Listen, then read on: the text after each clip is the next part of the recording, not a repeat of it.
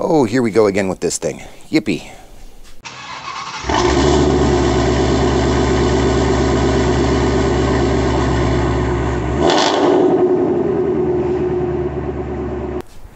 How's it going, everybody? As you can tell by my ridiculous ensemble, it's a little chilly out here today. It was 31 degrees when I woke up this morning, but we've got some work to do on the F-150, primarily changing out these wheel bearings. The brake rotors, although rusty, they're okay, they're in good shape. The brake pads are in really good shape. And that brings me to want to show you a really cool tool that I picked up, which is over here. Yeah, I didn't feel like packing these bearings by hand today because how freaking cold it is. Oh yeah, by the way, new bearings, new seals. Yeah, it's way too cold to be packing bearings by hand. So I decided to go and get that little tool. And there's a couple other things I want to get done on this today. Really need to clean up the inside. Got to finish up the tailgate. And there's an exhaust leak that I really need to get plugged up. And so I got my dad's welder. There it is. And I was gonna have a friend of mine do it, and she's bailed on me, kind of, sort of. Not really bailed. She's having some car trouble and she's stuck, so she can't come out and help me right now. So I'm gonna try and tackle that myself. I know a little bit about welding, but not all that much. So this will be interesting to watch. So here we are. Here's the syringe. It's in two pieces. This is what you set the bearing on. You put this on top of it, and you just kind of inject it in there, and you got my wheel bearing grease. And I kind of wanted to put the syringe together and see if I could just suck this out to fill it up instead of just trying to pack this grease in there, but I think it's a little cold and a little too thick to pull that off. Okay, so I'm gonna sacrifice a kitchen spoon for this. So yeah, this, don't tell my wife. I'm gonna cram that in there.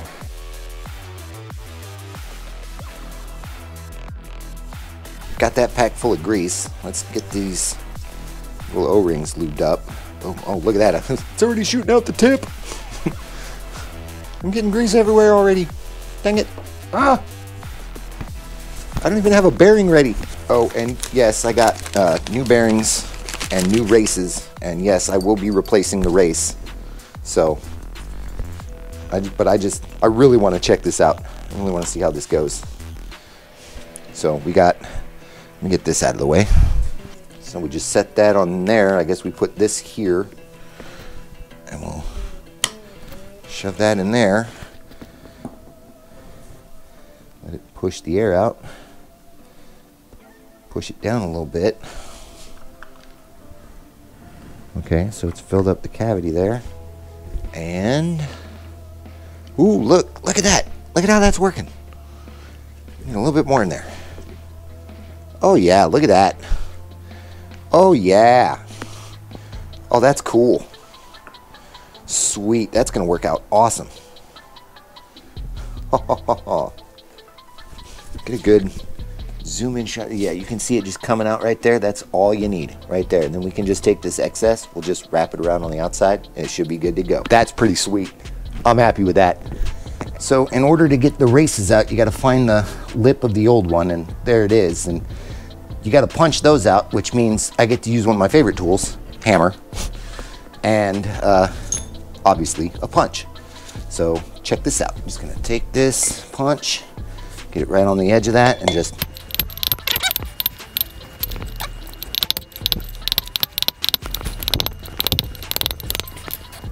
so now this front one, it's right on the edge here. We can just pull it right out.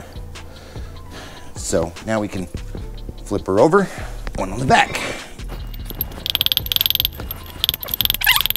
It's starting to go. Now it's towards the back. We can, oh, almost. We might have to prop this up on some blocks.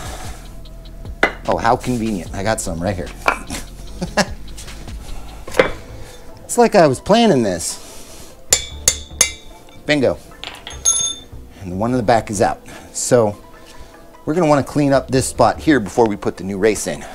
And for those of you wondering what it is I'm going to do to make sure that this race is nice and square inside of there without using this and possibly damaging the race, Harbor Freight, baby.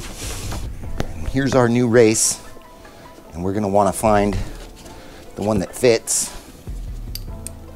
Bingo. That fits pretty good. Use this sucker right here. There we go, snug that up. New race. Get it kind of square and we just, bingo. New race is installed. Flip her over. Clean this one up. Let's go ahead and switch our tool around. You know, I'm hearing a lot of people already screaming, oh, you don't need to use that screw in there. Yeah, I know. This is just for peace of mind, really. Make sure that this is actually seated on there correctly.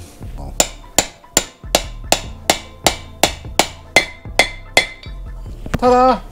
New race installed. We'll get this bearing packed, we'll get this rotor back on, the brakes put back together, and then we'll do the other side. Oh, and as always, new cotter pin. Never reuse cotter pins.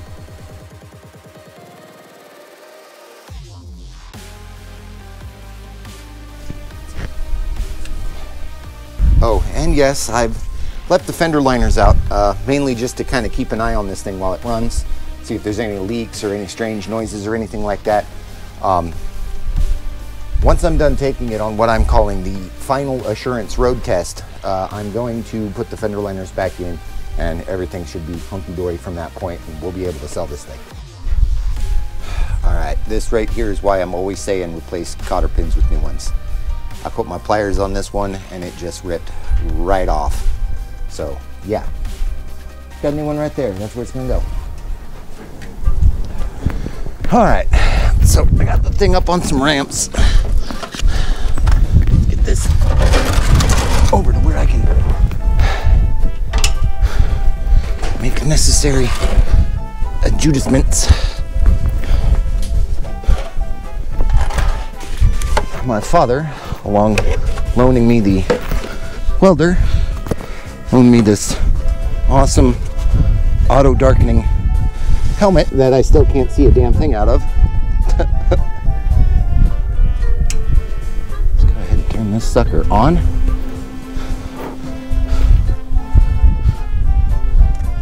Hopefully that setting is half decent. Let's give this a crack.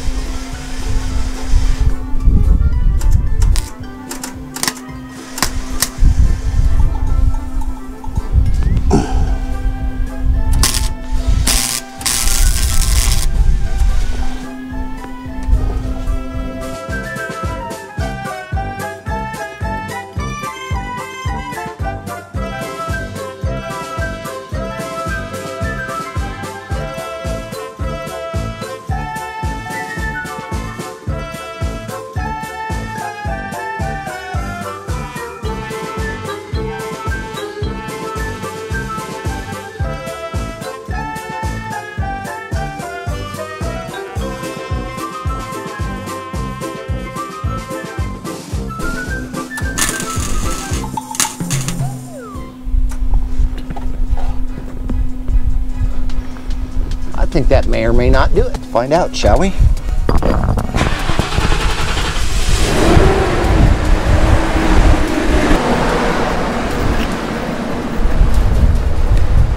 about 1,000 times better. Well, it ain't pretty, but this ain't a show truck, so at least it's better now. Oh, thank God.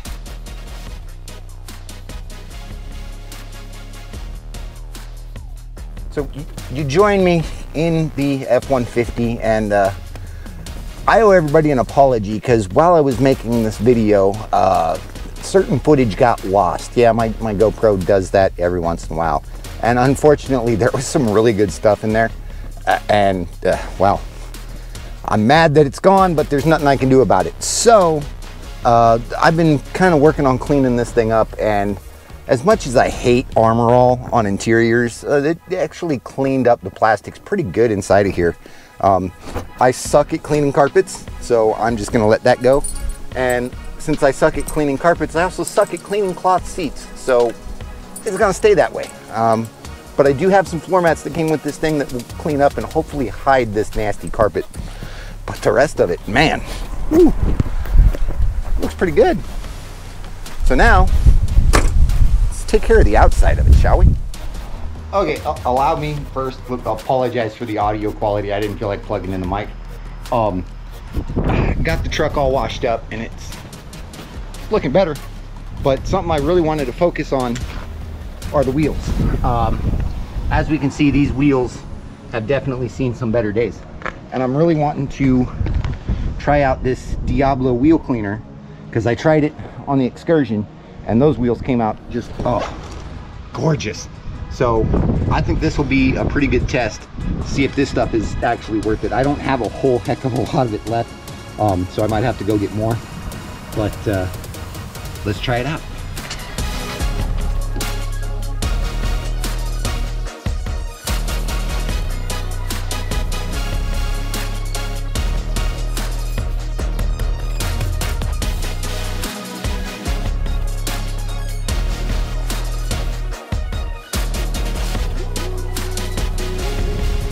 Well, it's not the best, but it's better than it was. I think if I do a few more applications, really let that stuff soak in, it'll really come out nice. But yeah, it's, you know, before, after.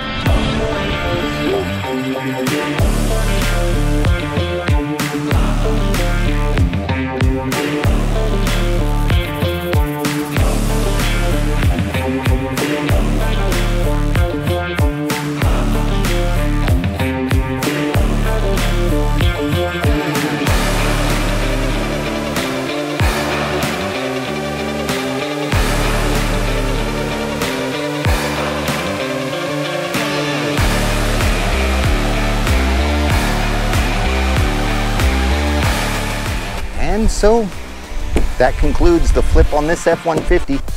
Not gonna lie, there were some times where I was just pulling my hair out and really kind of kicked my butt a little bit, but it's gonna make somebody a really good, decent work truck. So here it goes. It is now time for sale. Thanks for watching. We'll catch you next time.